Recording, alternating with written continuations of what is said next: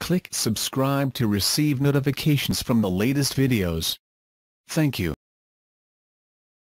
Glee actor Mark Salling faces up to 7 years in prison after pleading guilty to child porn offences.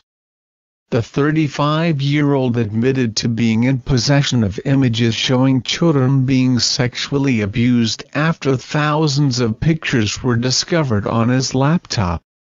Salling, who played footballer Puck on the U.S. teen show, now faces between 4 and 7 years in prison and will have to pay around $50,000, £38,000 to each victim.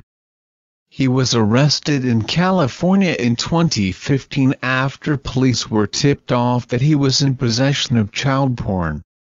Investigators then discovered around 50,000 sexually charged images, some depicting children as young as 10. In May 2016, he was charged with 2 counts of receiving and possessing images of child sexual abuse, offenses that could have led to up to 20 years in prison. But documents reported by U.S. media revealed he entered into a plea deal which meant his sentence would be shortened. As part of the deal, he will reportedly have to register as a sex offender and must have no communication with anyone under the age of 18 without being accompanied by a parent or legal guardian. LAPD Commander Andrea Grossman said, "It doesn't matter who you are or what you do, if you hurt a child you will be held accountable. These images are more than photographs, they are child abuse."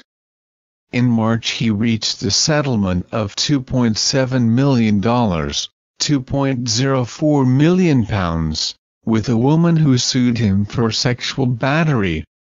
She claims Salling made her have unprotected sex with him and then he pushed her to the ground when she confronted over it.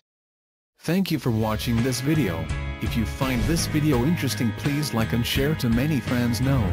Do you have any questions? Please comment below to let everyone know. And do not forget to click on the subscribe button to receive notifications from the latest videos. Goodbye and see you again.